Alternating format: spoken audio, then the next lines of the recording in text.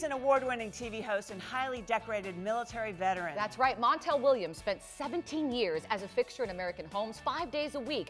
The Montel Williams Show filmed more than, get this, 3,300 episodes with some 36,000 guests, tackling a variety of social issues. I mean, we're talking finding lost loves, reuniting families, spirituality, and medical conditions as well. He went on to launch an online wellness community, a multiple sclerosis foundation after he was diagnosed with MS, and continues his work with veterans. And Montel is now the host of Military Makeover, a lifetime television show that repays those who have served our country. And we are so honored to have you. We are so excited that you're here. I'm so honored to be the host of this show now. You just don't know. It's crazy. You know, I want to start right off the bat. A lot of people really don't know a lot about your military career. Tell us that. And I take it for granted that most people did know, right, but they don't. You're absolutely right. I literally I enlisted in the Marine Corps right after I graduated from high school.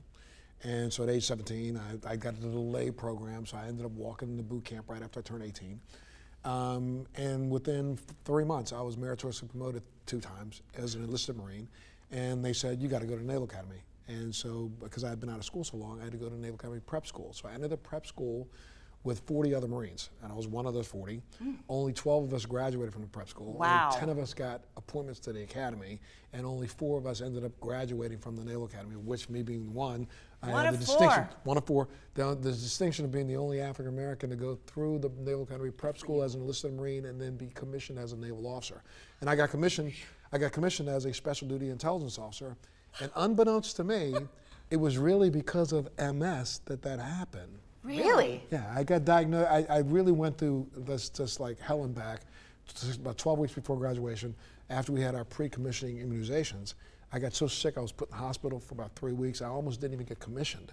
And it was really misdiagnosed completely because it was really the first onset of MS. And I was very young, and no one thought a young African-American male could even have the disease. Exactly. And so I got misdiagnosed for then the next 20 years. But I want to talk, too, about the Montel Williams Show. It must have been so great for 17 years to have a forum to, like, bring issues to the forefront that you cared about. Absolutely. And, you know, I think when people look back, they try to take a joking look at talk shows in the 90s.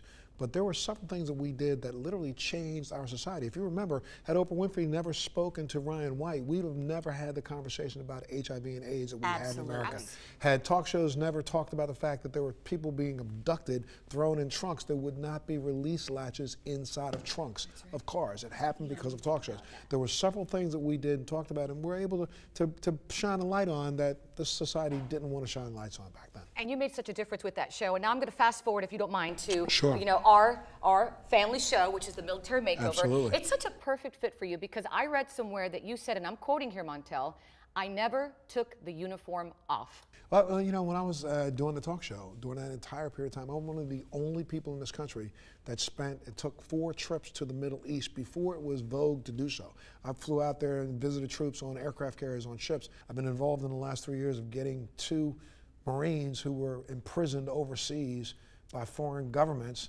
I helped to get them released from prison, and I'm currently working on another one right now. So this is what I will never take this uniform off. Oh, I love it. Well, I want to talk about something a lot of people don't know, that you recently had a huge health scare. Tell us about the stroke. I was in a gym in a hotel that I've been in many times, and no one else was in the gym, and I was exercising, really overdoing it, and I stood up and I heard a noise, and I looked behind me and I go, there's nobody here.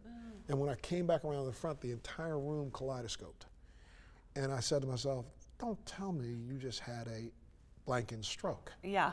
Because I heard this loud pop, and I felt something in the back of my head. My head started getting hot. My side of my face started getting hot. I wanted to sit down, and I remembered that the worst thing you can do if you have a stroke is to lay down. Because you lay down, you're going to die. Absolutely. So I'm like, I'm not laying down and dying in this gym by myself. So I ended up walking through the hotel, about 50 yards to get to the hotel, got to an elevator, got up to my room. My wife was in the room, and this was early in the morning. She was in the room taking a shower. I pushed the key and it came out. I said, TT, call an emergency vehicle right now and tell them your husband just had a stroke. The EMT showed up to the room. They had me down in front of the hotel in the street and did a CAT scan on me in the street.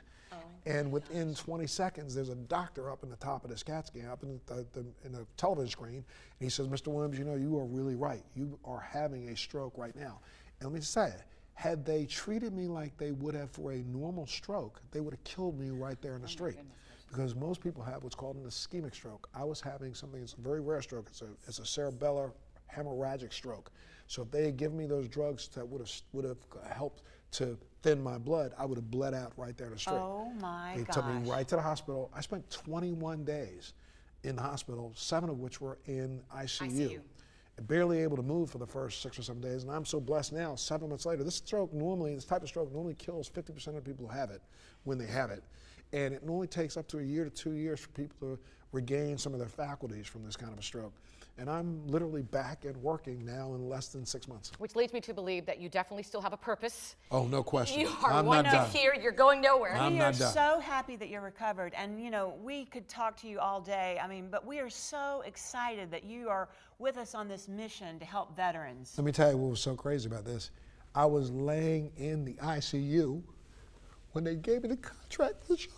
Oh my gosh, you've got to be kidding me. So I signed the contract for Military Makeover in ICU, which told me I'm not going anywhere. No, you're not. I'm here to do this. You're here to You're stay. here for a purpose. Absolutely, no question. Absolutely. The show was on before I became the new host, and I will tell you, the team has done a phenomenal job. I just think that I can bring a different perspective to the interviews with the families. Like the family that we're going to meet on this next episode is the Middleton family, who's a family that's been through hell and back. Guy serves his entire career.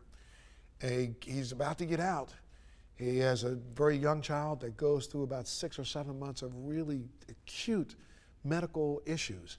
And then they're at home, and his 5-year-old daughter, who just had a birthday, goes to a amusement park, comes home, and dies from sepsis 2 days after they go. And you know, the guy's trying to transition out of the military and work in a civilian world, but he's gone through a crisis that I don't know if a lot of people could actually survive the way they have. And this family's together, they're thriving, they're doing really well. And we owe them not a handout, we owe them a hand up. Absolutely. Because they're going to pay this forward, guaranteed. I'm so glad you care about veterans. Many feel forgotten, and you're not going to forget them. We're not going to forget them. And you're going to take care of them, and we want you to take care of yourself because we need you. Oh yes, take care of you. yourself, your health, and we are blessed to have you as host of Military Makeover. It was so amazing having you here, wasn't it? It was fantastic. Thank you so much. We'll see you soon. Yes. God bless you for all you've done. And by the way, Military Makeover, check it out. Check out the website, militarymakeover.tv for more information. Or our website, thebalancingact.com. You're going to be so